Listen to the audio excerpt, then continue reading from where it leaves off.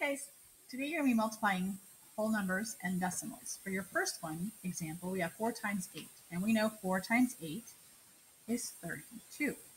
Now if we did 0.4 times 0.008, we know we're going to have 32 on our answer because that's still there.